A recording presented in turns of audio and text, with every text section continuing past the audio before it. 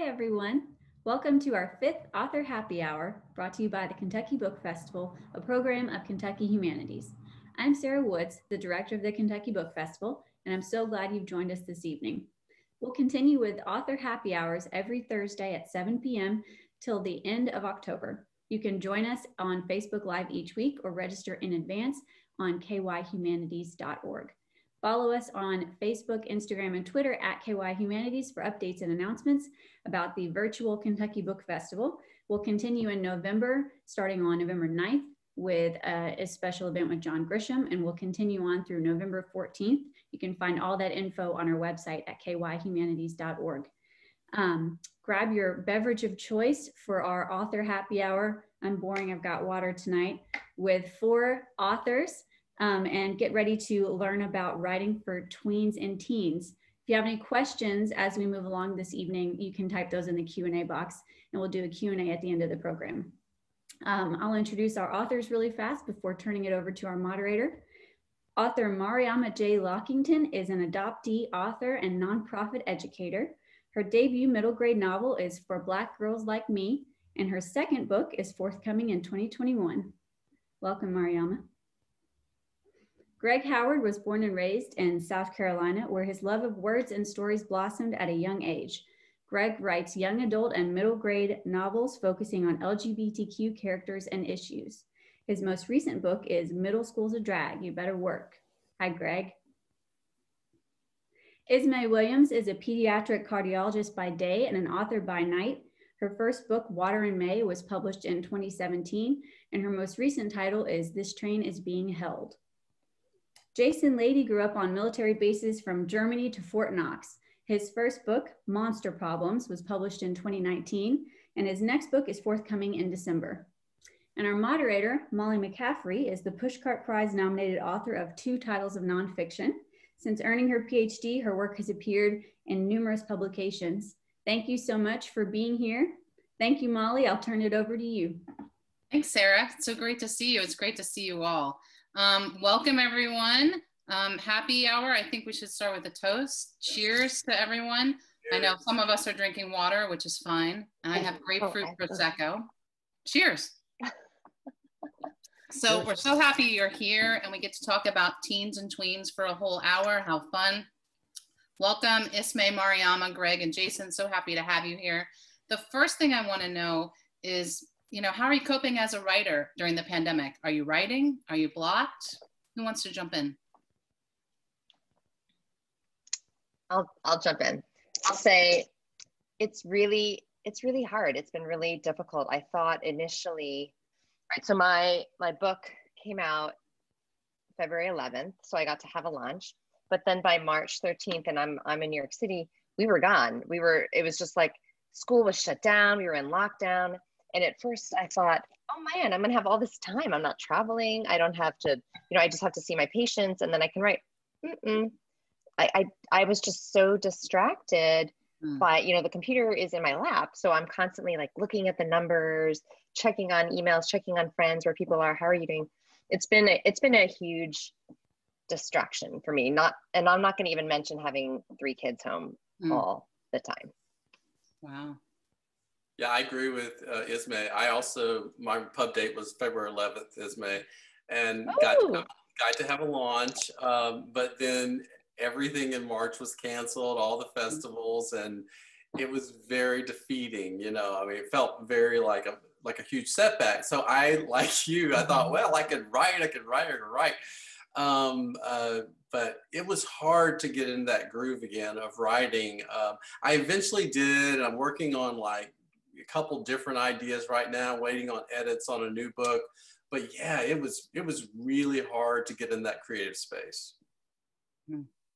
I will agree. I was halfway through my debut year when the pandemic hit. So that has been a little bit challenging, but I have actually found them more so than writing because I'm on a couple of big deadlines for upcoming projects. I've kind of had to force myself to tune things out sometimes and try to get something on the page, or at least try to do something in service of the writing. But I've had a really hard time reading this year. And books are usually something that I turn to escape, to immerse myself. And For a while, I was only able to listen to audiobooks, and just now I'm starting to be able to like focus at night or in the morning if I'm trying to read on any type of book, but it was really hard to read at the beginning of all of this. Wow. Yeah. How about you, Jason? Yeah, I agree. I'm in the same boat as a lot of you. Like you heard earlier, my first book came out just this past December. So I had a good 2.5 months there to do some book signings at some of my local bookstores. They went really well. I was having a blast meeting readers, meeting kids, meeting parents. And then, all this happened. And like all of you, all these events got canceled that I was really looking forward to.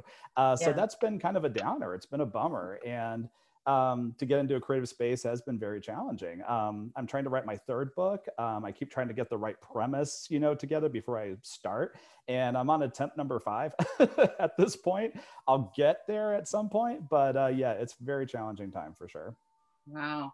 I'm thrilled to hear that you all had your books come out before the pandemic actually started, because I really feel for those people who had a book come out during the pandemic. And so Jason and Mariama, this is your first published book. And then Ismee, it's your second. Greg, what number is this for you? 4. Wow, that's great. Good for you. Are you with the same publisher the whole time, Greg? No, but the last 2 have been with Penguin. Okay, great. So my next question, we might as well start with Greg because he's talking, is why don't you tell us about your book, Middle School's a Drag? Great, thank you for holding it up.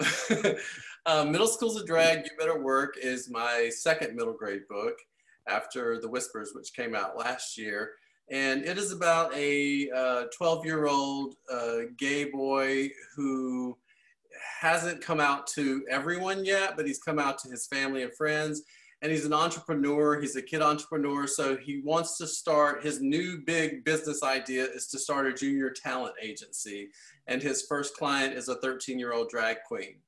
Wait, you have to say the drag queen's name because it is so awesome. Okay, the stage name is Coco Caliente, Mistress of Madness and Mayhem. I love it. AKA Julian Vasquez, yeah. Okay, great. So let's go to Mariama. Why don't you tell us, here, I'll hold your book up too, for Black Girls Like Me. Thank you. Yes, so For Black Girls Like Me is the story of 11-year-old girl named Makeda. And Makeda is the only Black person in her family because she was adopted when she was a baby. And the story starts in the middle of her 6th grade year when her parents, who are musicians, her dad gets a new job. And so she has to move across the country with her mom and her dad and her big sister and leave behind sort of the only life she knows and a best friend. And while she's in New Mexico, she's dealing with things that lots of kids deal with when they're the new kid, going to a new school, trying to figure out who her friends are. But she's also starting to have big questions about how she fits into her family and also maybe the family that she came from in the beginning. And so it's a story about friendship, family, about finding your voice. And it's based on some of my own personal experiences. It's still fiction, but it's an own voiceless story. So it came out in July of 2019. And you're an adoptee, right? Yes, and I'm an adoptee. Me too. So I really related to this character, especially because I also moved my freshman year of high school across the country. So yes, we'll talk later. A lot. So okay, how about you, Jason? Monster Problems. Sure. I have my own copy with me too, Great. just in case you didn't. Monster Problems is about a 6th grader who loves to draw. He's based on me when I was a kid. I was always drawing and doodling and drawing my own comic strips. So he's very much drawn from me and my experience, but he likes to draw a little too much and he gets in trouble for drawing in class and not paying attention. So he gets in trouble.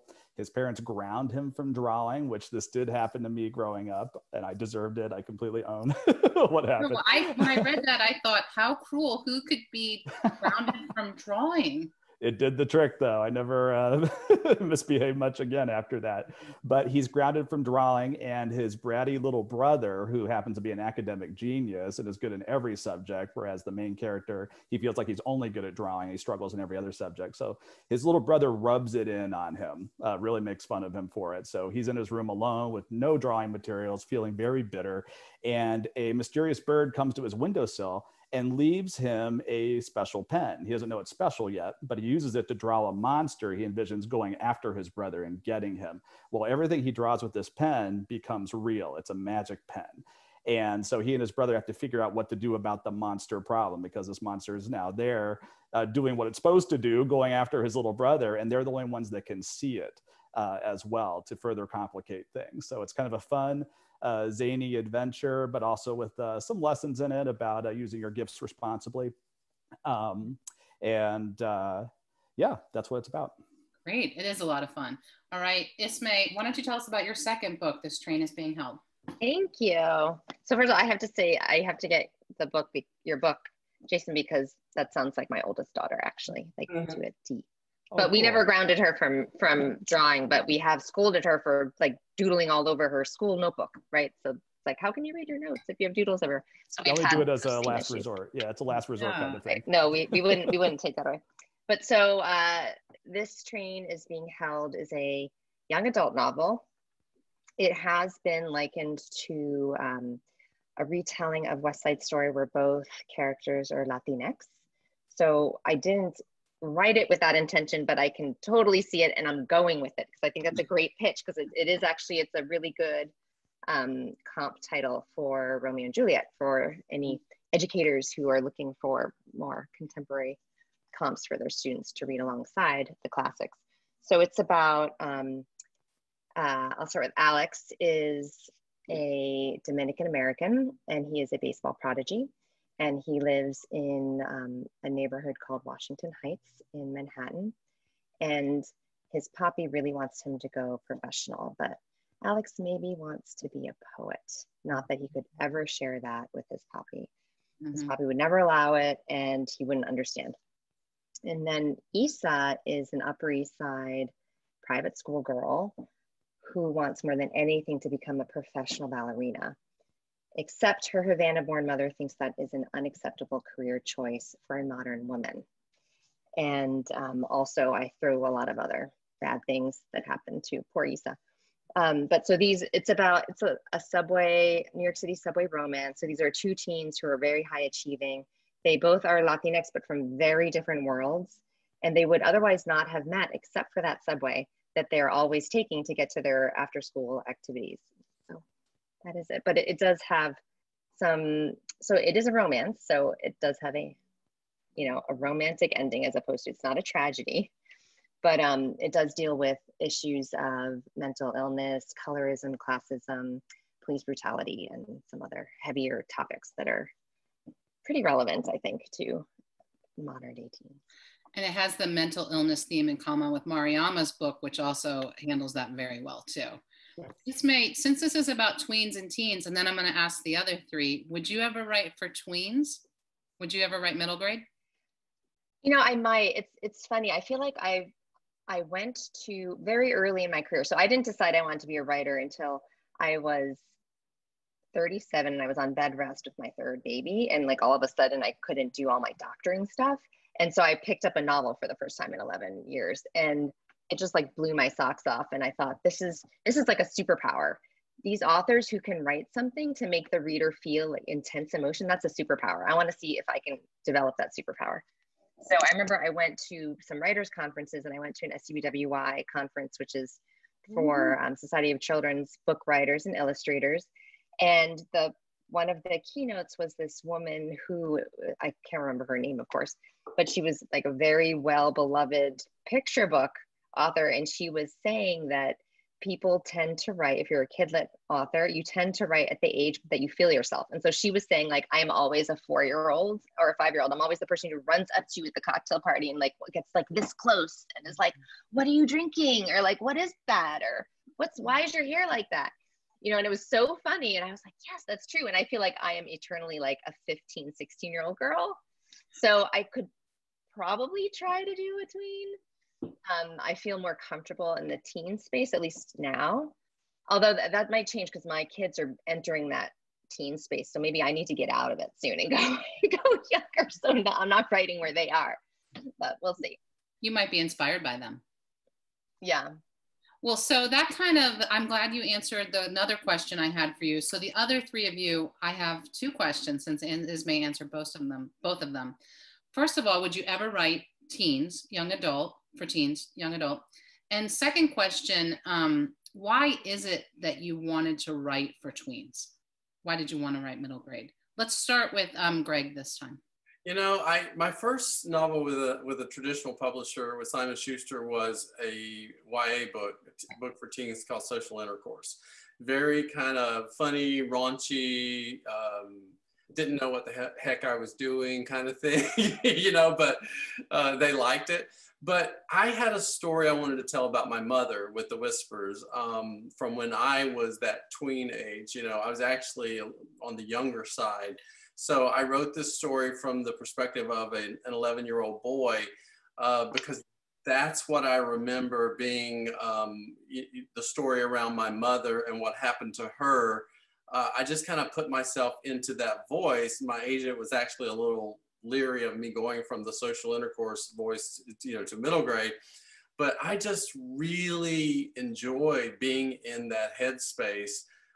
And while The Whispers was a very personal story, and it was kind of easy to get into that because it was basically from my perspective when I was that age, when it came time to write Middle School's a Drag, this was a completely made up story, had nothing to do with my life. But I so enjoyed being in that middle grade voice. And whereas I thought that the teen voice was my thing, I kind of learned that no, middle grade is kind of the voice I feel the most comfortable with. And that's kind of where I'm staying. Plus, there's not as many stories with main characters who are queer, LGBTQ in the middle grade space. There's some, it's getting better. There's a lot in YA. So I decided to kind of focus my energies on where the need was. Great. What about you, Mariama? So my other big passion, besides being a writer and a storyteller, is that I'm also an educator. And so I have worked in the sort of youth development nonprofit space for 13 years, and specifically worked for a couple years for an organization that only worked with middle schoolers. And so I love the middle school age. I think it is a time of it's an awkward time. There's a lot going on, but I think that young people who are in middle school have sort of an unfiltered way of presenting themselves and asking questions and being open and curious and willing to learn that I really appreciate. And so, I didn't actually stumble, even though I was an educator, I didn't stumble. I sort of stumbled into writing for young people. I'm a poet by training, and I started out thinking I was going to publish a book of poetry for adults. But it turned out the book of poetry that I was trying to publish was a series of prose poems all about an 11-year-old girl, or with an 11-year-old girl voice. And so that sort of turned into what is now For Black Girls Like Me. And I think there's some truth to what Ismee is saying, because I feel very much like this book was the book I kind of needed to read or find when I was in that 11, 12-year-old space. And I sort of sometimes feel like I'm stuck in that space a little bit, or that's a space I identify with. But I will say I have my second middle grade is coming out, but I also have a YA coming out in 2022. And so I'm excited to delve into a slightly older voice and write about, a character who's 16, 17. Now we know why you have all the verse in your book, all the poetry. Yes, yeah. Which was beautiful. It really was. Okay, great. How about you, Jason? Well, when I was first in the early 2000s, after I got out of college, sitting down and saying, I want to write books, and this is something I want to do. And I wrote a couple of manuscripts that were geared towards adults, kind of adult science fiction, fantasy, and they just weren't that good. I couldn't make them work well. And so I was kind of discouraged. And my wife suggested, Jason, you're kind of a middle school boy at heart. You really are. The middle school boy lives very strongly in you. And she's right. And she said, maybe you want to write for that age group. And then she suggested, maybe a book where a kid has a magic pen. Everything he draws becomes real. So I took that and kind of linked it to my own experiences as a middle schooler, and took that and ran with it. And I like writing for this age group because I have a really kind of silly sense of humor. I love to infuse humor into my story.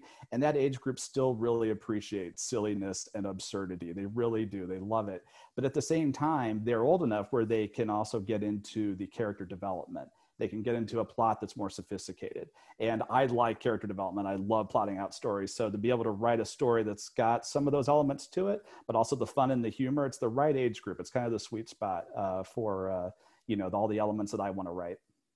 Great. So I'm going to ask you all individual questions about your book, just for one round. we'll start with you, Ismee.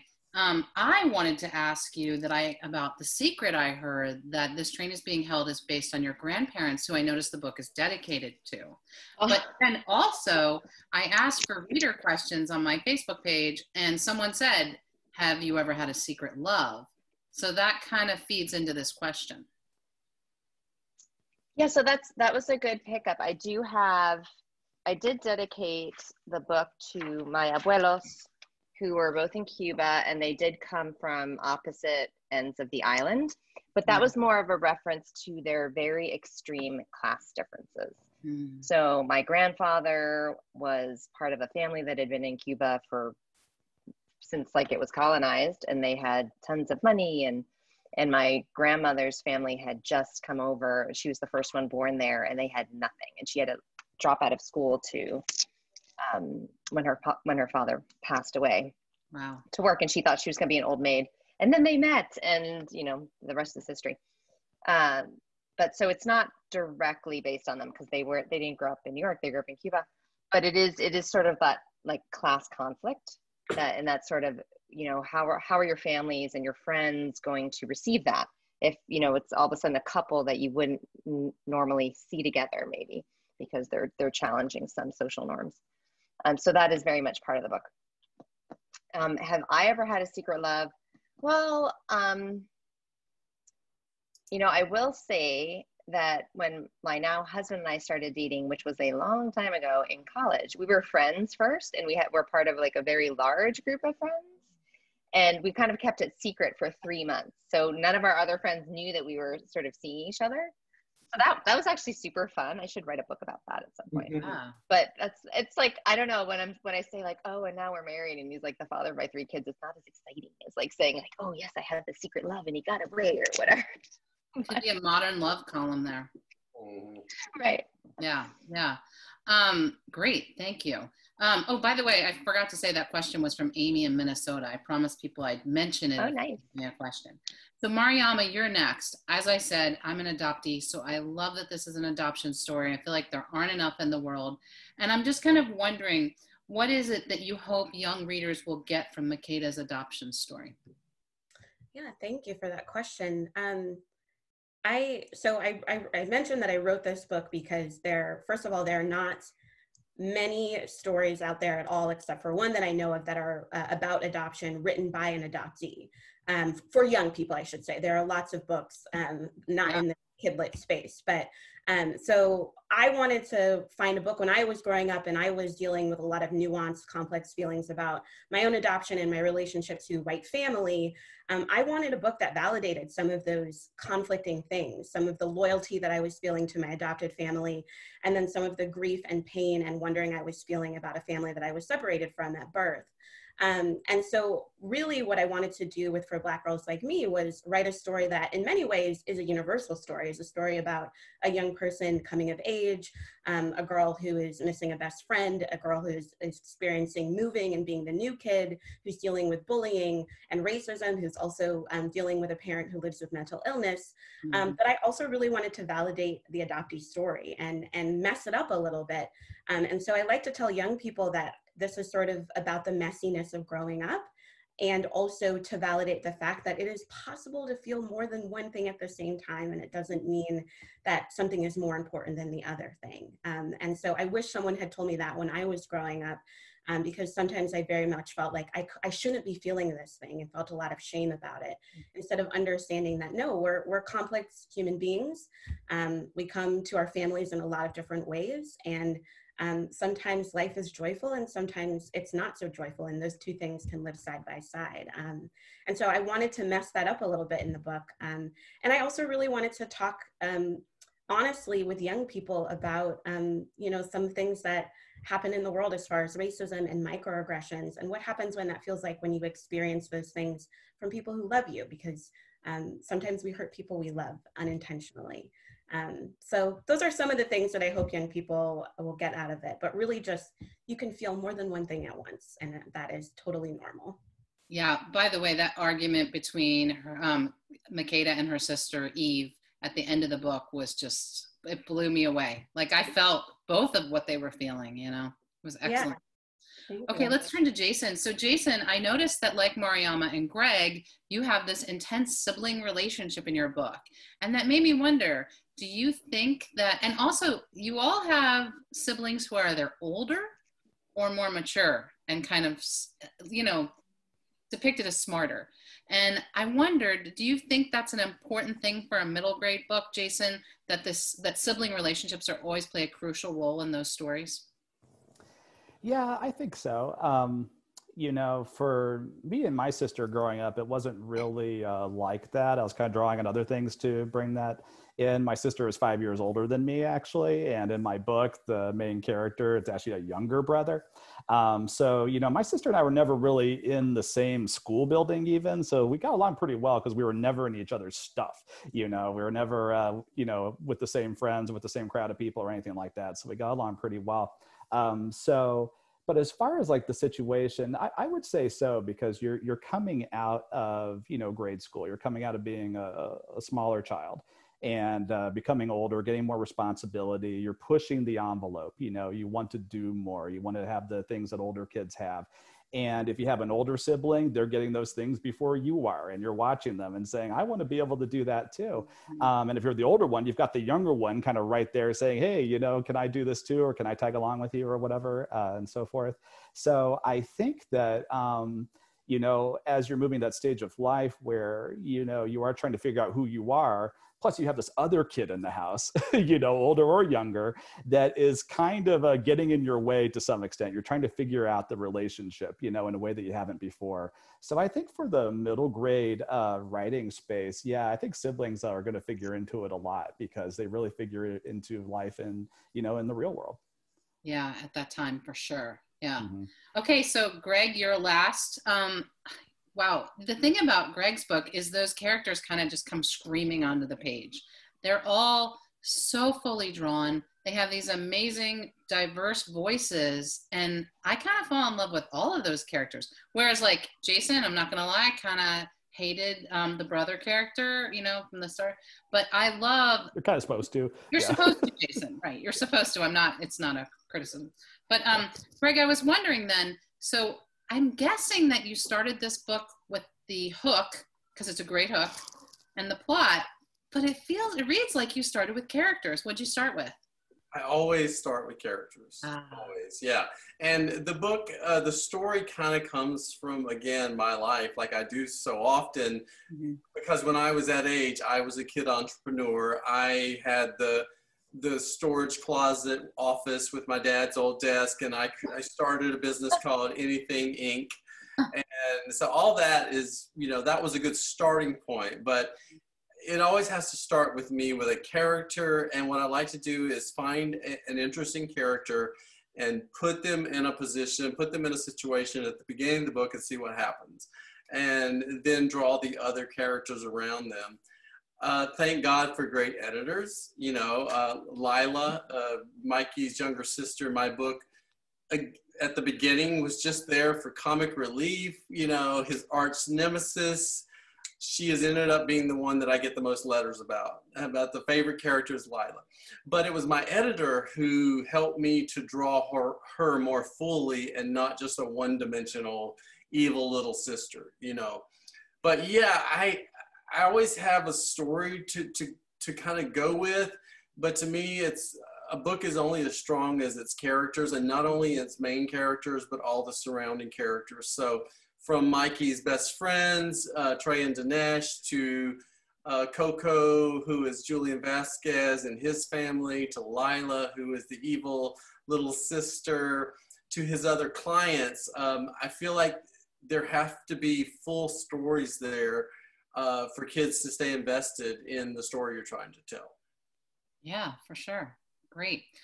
Okay, so I have another question for all of you. And this comes from, let's see, Virginia from Glasgow, Kentucky, which is not that far from where I am. She wants to know, why do you all think diversity and inclusion is important in young adult and middle grade literature? Ooh, can I take this one first? Yeah, go for it, Greg.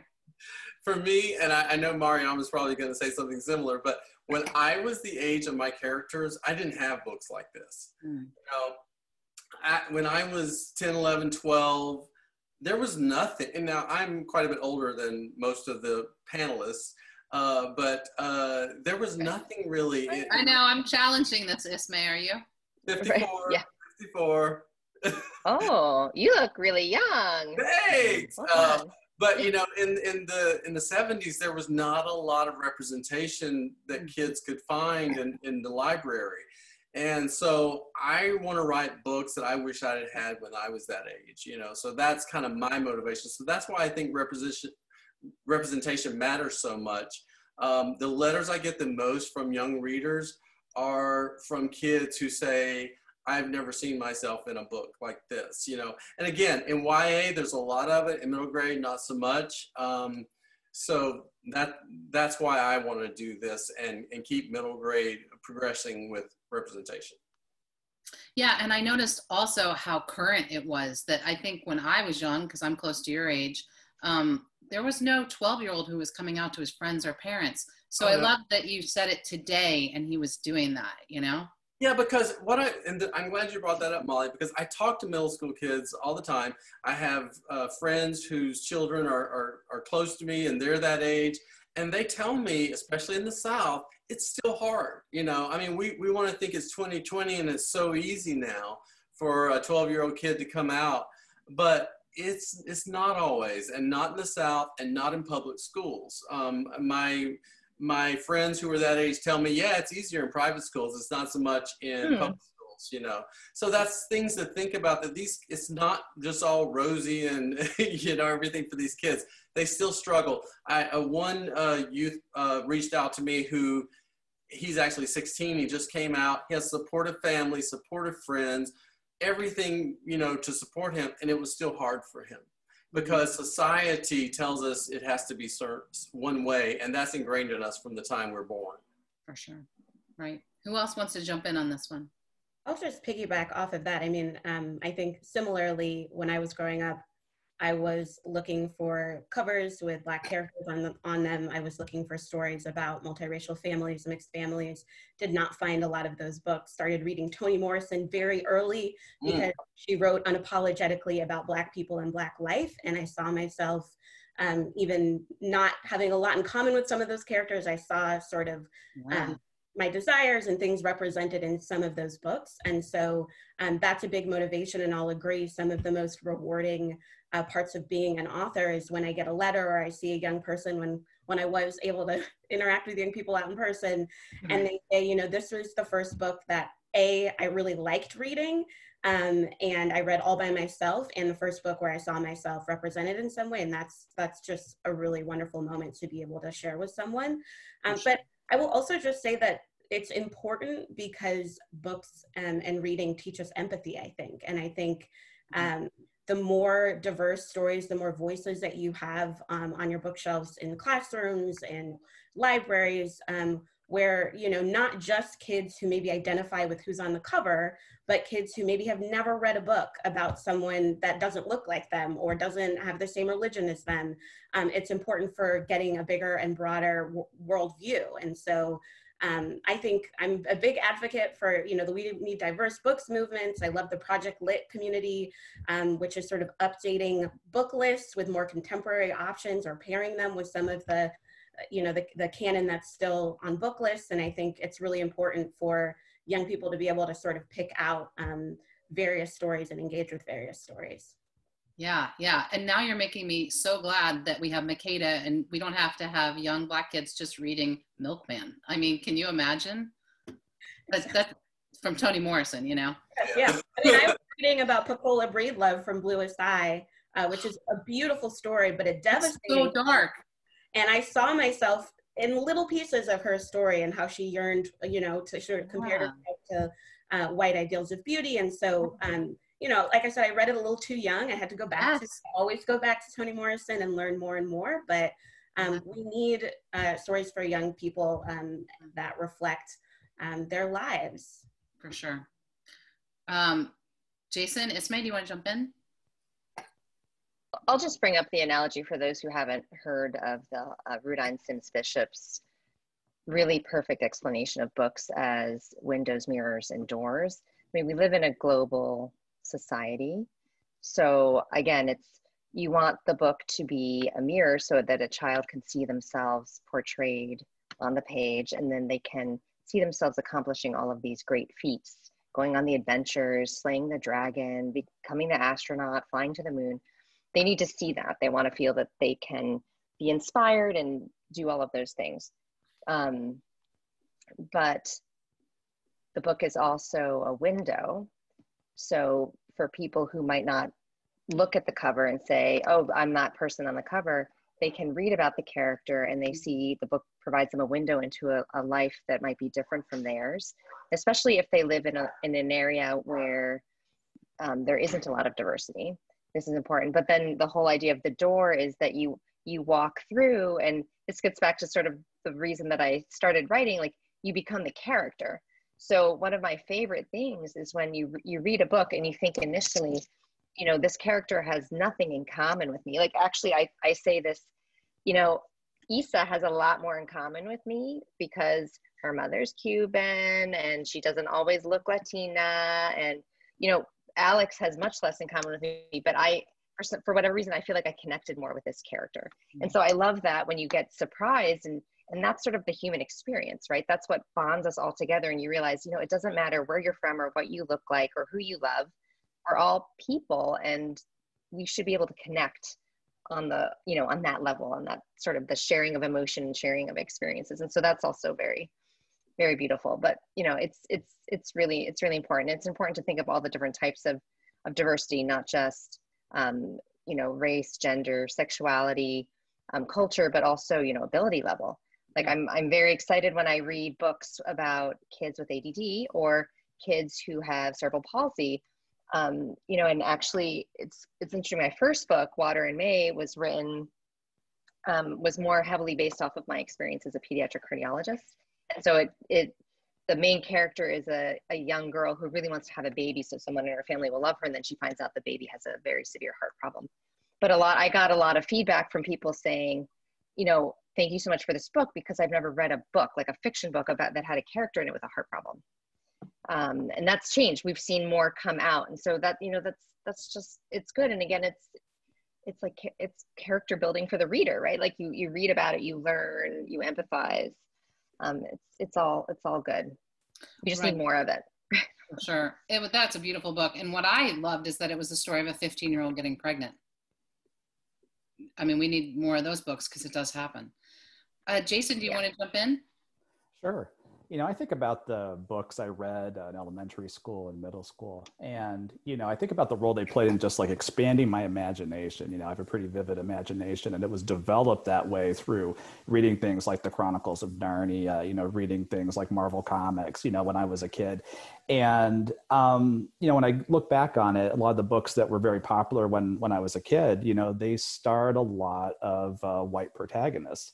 And so I think it's wonderful that things are changing, and they have been changing. They're continuing to change so that, you know, a lot of different people will be able to see themselves in those books, because I think every kid deserves that opportunity to, you know, enter a new world, have their perceptions of the world expanded, where, wow, what if there really were, you know, aliens in outer space? What if there really was a magic pen that brought to life what you drew with it? But be able to do that with characters who they can relate to, who they can see that, you know, hey, they are like me in some way, whatever that is. So I think it's a very important role, so that, you know, everybody gets an opportunity to just get their imagination just ignited by, you know, by books. For sure. I feel like everyone in kid lit gets this, and I hope that it starts to become more prevalent in adult lit. I think it is. I hope so. I feel like we might have time for one more question from me, and then maybe Sarah will jump in with some more audience questions. I guess the number one question I have left that I really want to ask everyone is, one, I already wanted to ask, and then Stacy from Atlanta, Georgia said she wanted to know, how did you become a writer? I know it's a typical question, but it's so fun to hear writers' origin stories. Can you each tell us? We'll go back to Greg, because we haven't heard from you in a while. Yeah, when I was young, I always wrote stories. I wrote my first book when I was in 3rd grade. It was really just plagiarized from a television movie of the week. But I did send... Wait, what's the television movie? It was... You're too young. It was called the I'm last. your age. Okay, it was called The Last Survivor, and my friend Michael Lee in 3rd grade illustrated it, and we actually sent it to Dial Books because we had books in our library in our school library from Dial Books, and we actually got a handwritten rejection letter that was very encouraging. It said, you know, please, thank you for sending this. We hope you will reach out in the future. And Dial is a part of Penguin, and now I'm part of Penguin. So that all kind of happened, you know, in a good way. But honestly, I kind of let that dream of writing go. I came to Nashville to be a songwriter. And then I got into music producing, and that's what I've been doing for the past 25 years. It wasn't until I was getting close to 50 that I thought, this is a dream I've always had. If I'm going to do it, I'm going to do it.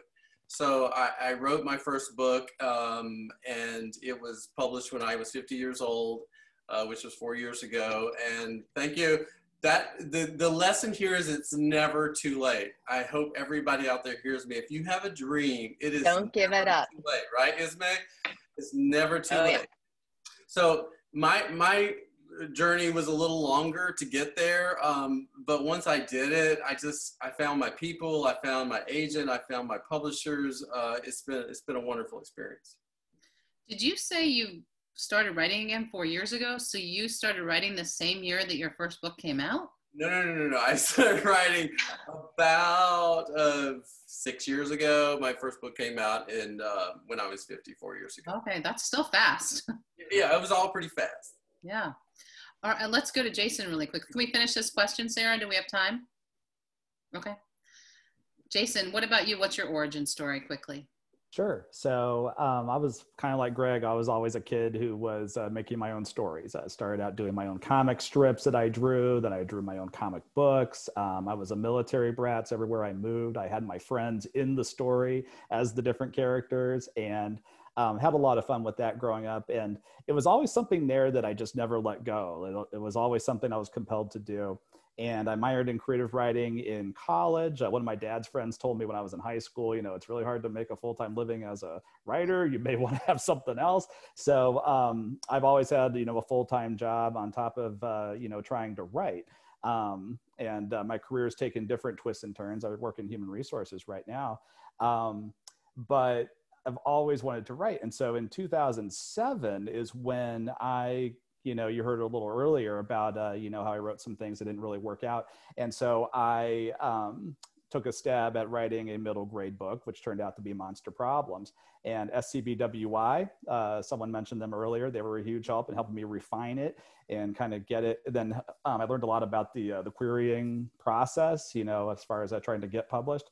And then I just kept at it over the years. So 13 years it took to get published. And I took breaks here and there because you have to. I went to grad school for a while, didn't really have the time or the energy to do it at that point. But persistence is key. And I just want to echo what Greg said. If you have a goal, you have a dream, like, you know, this is proof. You've got to keep at it. I just never gave up.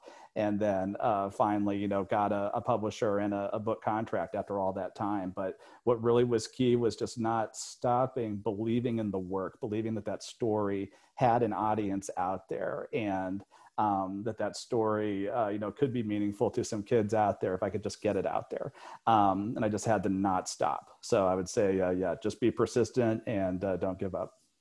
That's a great story. And I'm glad you mentioned SCBWI again. I met Ismee at the SCBWI New York conference, and I know Greg from SCBWI Mid-South, and Mariama is going to join, I hope.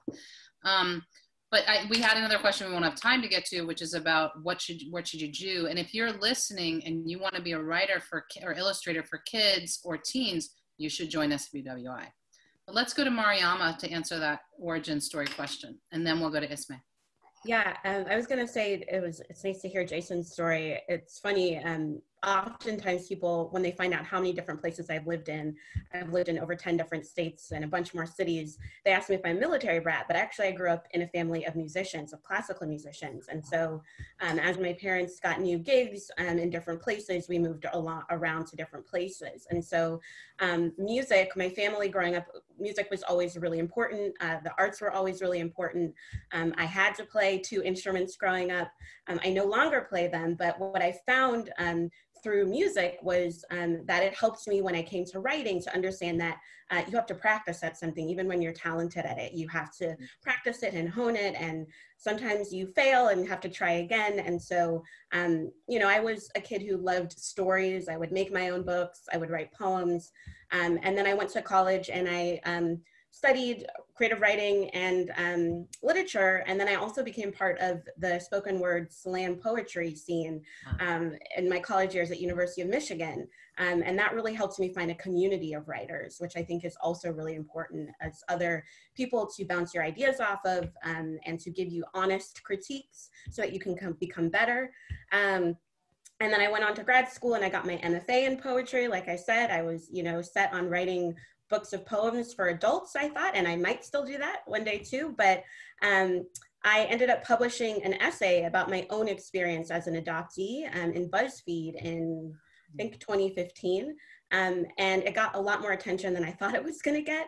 And from that sort of attention, I got contacted by an editor, my now editor, about writing for young people, about some of my experiences.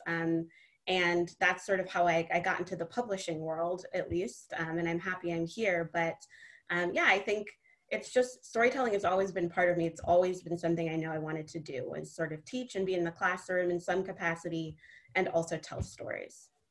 That's great. I'm going to look up that BuzzFeed article now. Yes, it's out there. Great. How about you, Ismee? So I kind of answered a little bit before, but I'll embellish a little bit more, which is that I got bitten by the writing bug in 2010, and I spent 3 months writing a draft, and then I spent the next 4 years learning how to write. You know, going to these conferences, learning the mechanics, also learning what is a query letter, wait, what's an agent do? And then I kept trying to shop that same manuscript, and people kept telling me, most authors don't get published, don't end up being published with their first. You can try another project, but I was so invested in that very first one.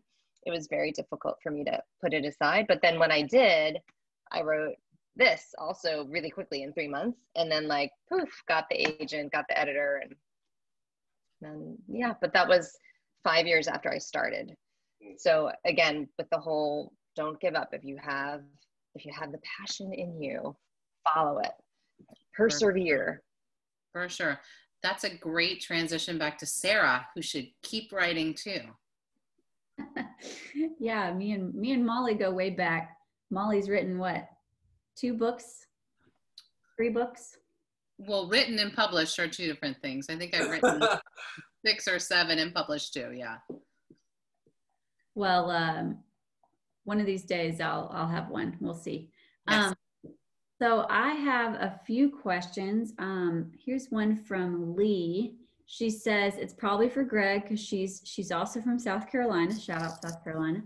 She said, I finished my first draft of a middle school novel with an intersex non-binary protagonist. She said, I am neither. Advice for writing this character with integrity and respect. Research and talking to people who are those things, who are intersex and non-binary. I just finished today Felix Ever After by Case and Callender, and I don't feel like I could have written that novel about a Black trans boy who kind of is still questioning their gender. But if you do your research, if you talk to the right people, if you get sensitivity readers, it's possible. But I would caution to be very careful because you don't want to get that wrong. But don't feel, I'm not saying that certain people shouldn't write certain things. I'm not saying that. I think if you do your research and you do it well and you write it well, that's acceptable, but be sure you put the work in. Be sure you get the sensitivity readers. Mm-hmm. Yeah, I think Anne Lamott in her book Bird by Bird talked a lot about how she researched for her books, and it was a lot of phone calls, library visits. Exactly. Yeah. Don't assume you know. Yeah, yeah. Let's see. Here's a question for everyone. How do you keep yourself writing authentically, given that you are no longer a teen or tween and you're writing for teens and tweens? I think something that's helpful is being around kids that age. I don't have kids, but a lot of my friends do. And I have nieces and nephews. So kind of staying in communication with them, hanging out with them, listening to them, having relationships with them. You know, I'm either an uncle or an unofficial uncle to a lot of kids. And I can get a lot out of just talking to them. And then I think too, you know, I alluded to it earlier, there's something about keeping in touch with your inner child. Like however you make that work for yourself, you do that. And don't let the things in your childhood be so far back in the midst of time that you don't remember what it was like. Because regardless of what generation you're in, there are some things that are just universal that all kids are dealing with, regardless of when they grew up. And so just staying in touch with those memories and being able to bring them to the fore when you write your stories, I think is very important. I would agree. You know, when I was writing for Black Girls Like Me, I was coaching a group of girls for a program called Girls on the Run. And so we would run around the school and I would, you know, check in with everybody and just overhear conversations and dialogue and build relationships with them and be around them and listening to how young people were interacting with one another. But another thing that I think is really important is trusting young people to be your beta readers, giving, you know, rough drafts or almost complete drafts of your books to maybe some young people in your life that you trust and telling them, you know, I want your feedback. If something here sounds like it wouldn't be said from a young person your age, let me know, and bringing them into that process too and letting them be the experts because they are the experts. I'm glad you said that because we did have another question. Actually, someone asked if you guys gave your books out to younger, to beta readers that were the age of the main characters in your book. So that's good to know. I think that's a great idea. I didn't know that. I guess I didn't know that authors did that, but it makes sense, especially if you're writing for a certain age group, right? So let's see. How do you make mindful choices about representation when choosing and developing characters? This was a learning process for me, honestly, this question, starting back from my YA book, Social Intercourse.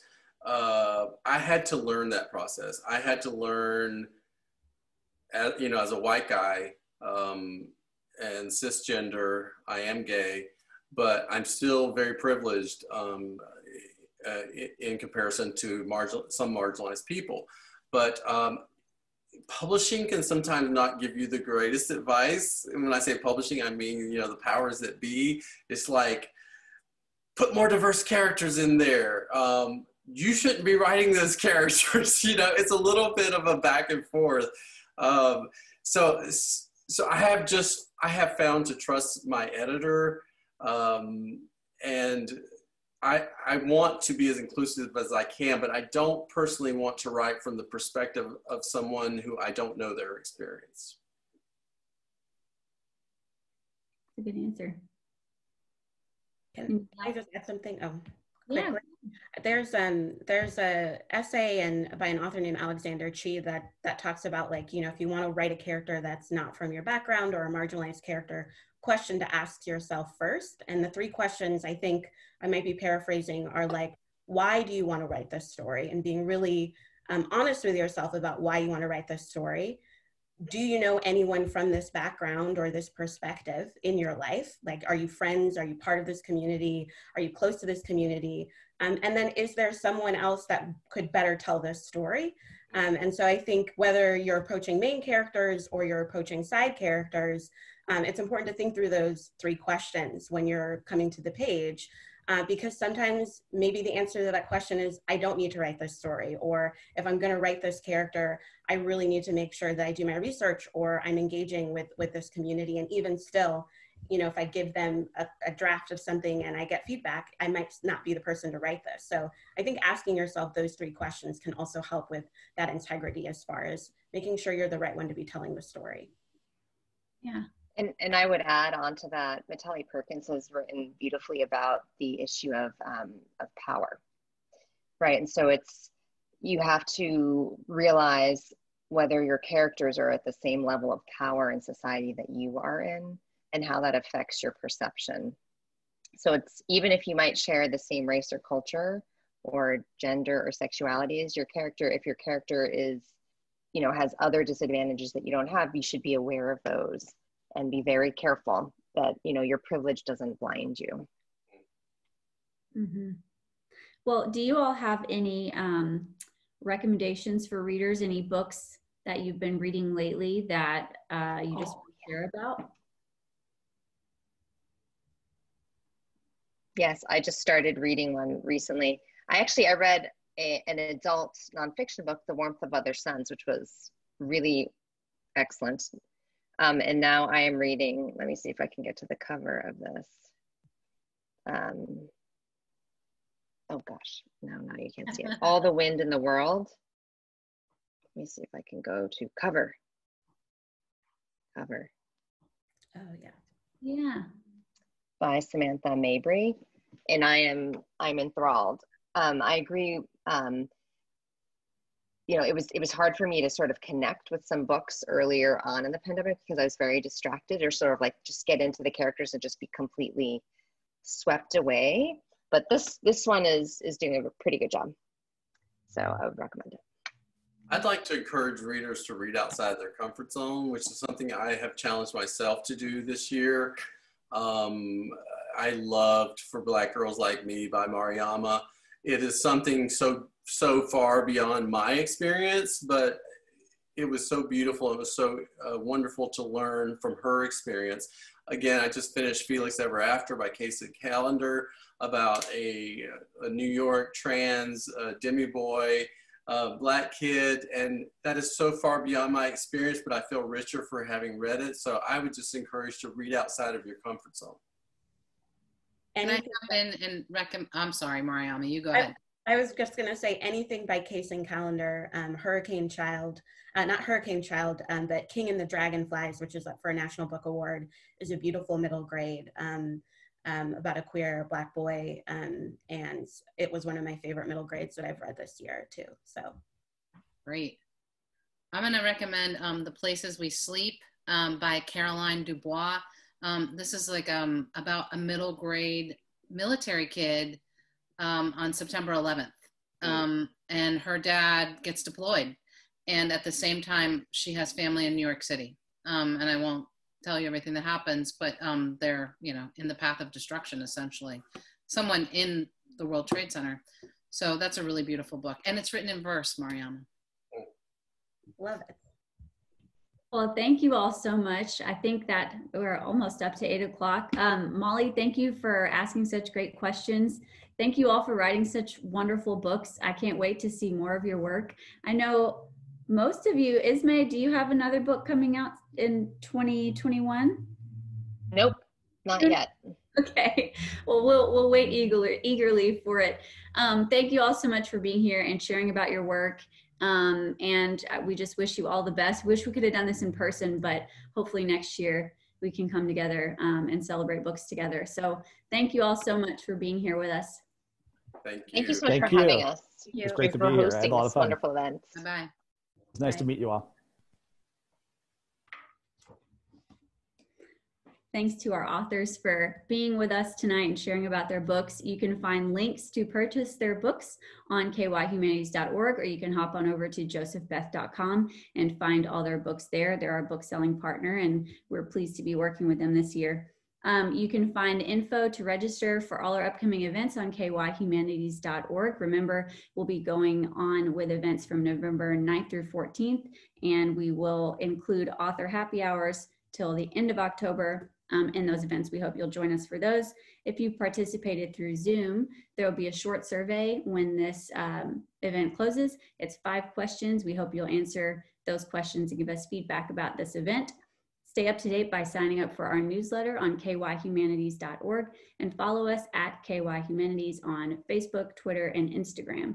Next week, on Thursday, October 22nd, we will be hosting another author happy hour with Pulitzer Prize-winning journalist Nicholas D. Kristof in conversation with Deidre Denny of Transylvania University. We hope you will join us. We'll see you next Thursday.